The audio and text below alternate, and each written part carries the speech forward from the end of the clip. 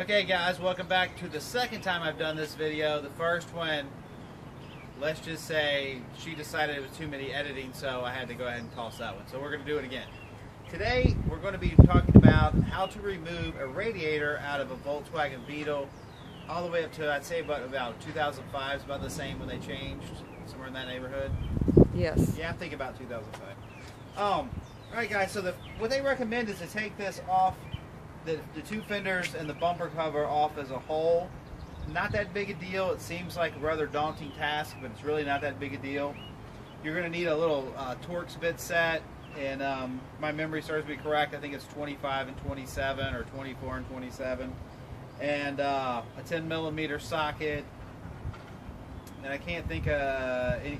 Mine was a little jacked up. Some people put some aftermarket stuff on it. You won't have to deal with that. So I'm gonna show you where those fasteners are at, and then at the end of it, of course, you'll have to unplug your lights from the bottom if you have fog lights and your blinkers and stuff like that. But not that big a deal. I did this job in how long? An hour or so. Yeah, I took this all apart in about an hour, and of course I got to put it back together. It'll probably take another hour and a half. But I wanted to take time to share it to you because the first time I went and looked for this video, there isn't any out there that I give any kind of credit to that I've seen. Anyway, so this is just for the do-it-yourself guy. We'll keep that money in your pocket. Let's go over here to this fender. Let me give him a quick view of that. You know, just a quick tip. This has nothing to do with the car, but for all you guys that have your wife being your producer, it's a little more stressful than the job itself. I just want to throw that out there. Now we're going to get back to the video. Mm-hmm. Shut up, Jennifer. Okay, so... Okay, I won't talk back. All right, so here we go. So we got a little fender bracket that comes down here, and I think it's a T25. I don't know why he's laughing now. I'm just laughing because it made me laugh. But anyway, you got a little T25 fastener. All right, cut. So on the inside, the first thing you're going to come across is the fender inner wall. And that shield in there, it's got a bunch of little screws holding it in. It really doesn't take that long to take it out. You'll see multiple ones coming all the way through the inside of here. Take you a few minutes, take it out, no big deal. The real fasteners for the fender, there's a little bracket here. You'll see it as soon as you look under. You take the two bolts out and the bracket comes out no problem. Fastener here on the inside you won't be able to see unless you look underneath it. Fastener here, and then it's kind of unique because I'm used to doing American built cars and don't do too many Volkswagens, but they got some fasteners here, and you'll see 3 more down here. Now these are just 10mm nuts, no big deal. You can take them off with no problem. And on the bottom of the cowl right here, you're going to have 2 more. And basically, when this thing is released, or you should be able to kind of just move it off these studs a little bit, and it'll give you a little bit of flexibility. Do that on both sides of your fenders. And then the next thing you're going to have to deal with is probably your headlights. So let me give you an idea what's going on with them. The headlights, if you're not used to how these come out, could be a little daunting. They come out very simple once you understand it. And I'm going to kind of show you in reverse order. You see these tracks right here? There's going to be 3 of them. One you can't see because it's faced right here. And basically the headlight just slides in and slides out. Now, how that works is there's a lever inside of there that has a little push down tab. I'm going to switch to the other angle so you can see it over here. So there's a push down tab by this black lever. You just depress that tab, slide the lever in the up position, it'll slightly gently just kind of release your light, and you'll realize that you got to tug on the light just a little bit to get it out. And the reason we got to do that is, if you can see right here, camera, there is a body fastener right here that goes to the bumper cover. So in order to get the bumper covers off, we're going to have to take that bolt off on each one of the lights. The light's got to be removed, unfortunately, to make that happen. As you're sliding this off, of course, you've got your bottom electrical to disconnect, but of course mine didn't have a splash shield underneath it, so of course I didn't have to worry about that, but you might, and therefore take care of that as well on the bottom. Might be a couple of fasteners there. You can see around the headlights got these little... Let us move over there because can't see it too good from this view. Okay, so now the tabs right here, this is what it's going to seem like they're kind of stuck on a little bit. You just kind of ease them off of it. And of course that's your electrical plug to your light. You just flip the thing on the back of it up and it slides out, no problem. But anyway, your bumper cover will come off nice and easy. It's really not that big a deal. I mean, I would recommend a second person to help you out, because you can see, and I'm a pretty big guy, that this right here is just it's a little much for one person. Now, when you get down to getting to the radiator here, all right, put it on pause. Okay, so you're going to have your bumper out there. Your bumper's just got an 18mm bolt that hangs on it. It's about like this. It's going to take a socket and a wrench. Doesn't take very much effort to take it off. The bumper slides out.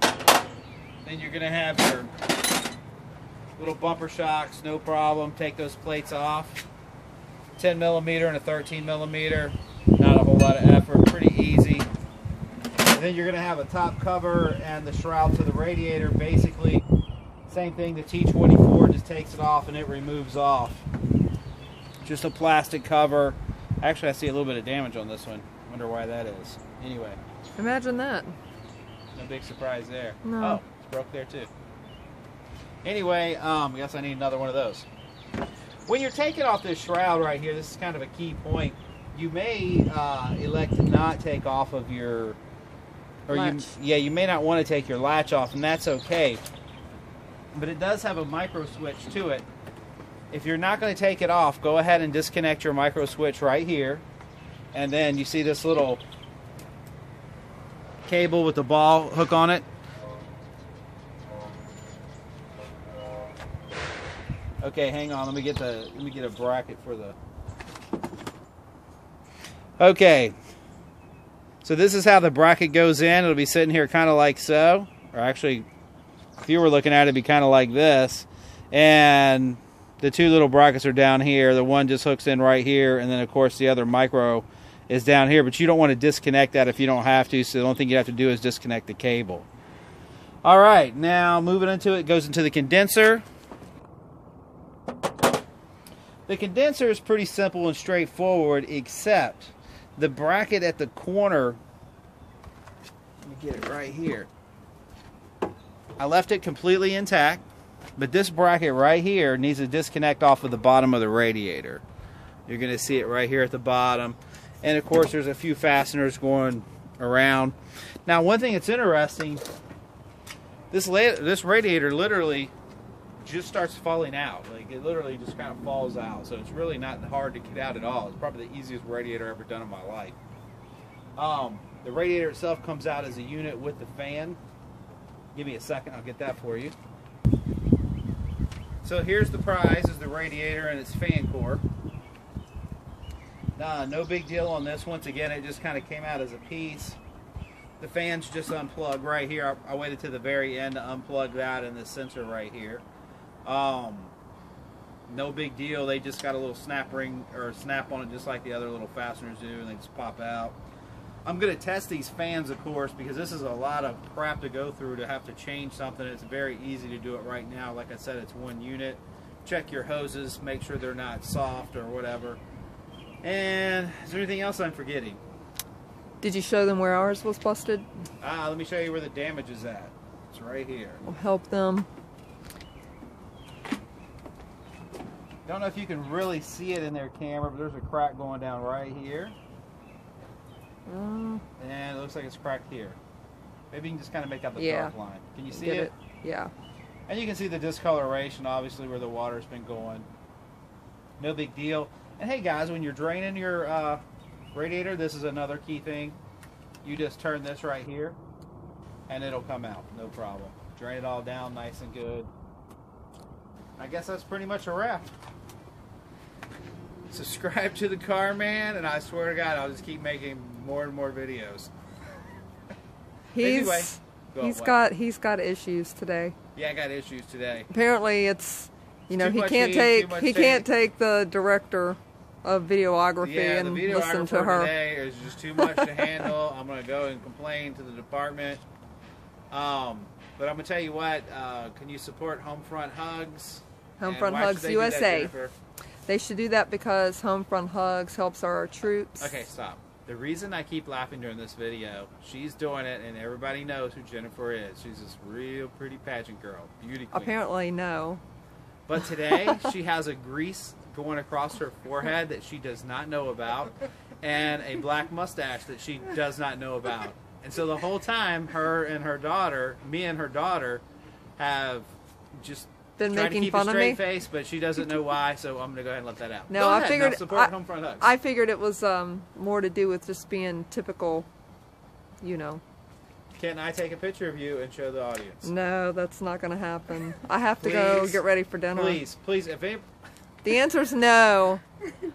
But I would be happy to show you all the grease on him. Yeah, that's no problem. Everybody knows I stay dirty as crap. That's no big deal. My hands don't, though, see. That's the thing. As long as my nails aren't greasy, I'm good. Yeah, she does not get her fingernail. Oh, my God. That's a $50 error on my part. Yes, sir. We're on our way down to the salon if something happens. Anyway, guys. Support Homefront Hugs USA. Support your troops, man. They're out there getting the job done. We love everybody. I think we're being watched in every country in the world, and then some. I guess Mars is tuned in. But anyway, no matter where you're at, we love you guys, man. Stay tuned, and we'll come out with a new one.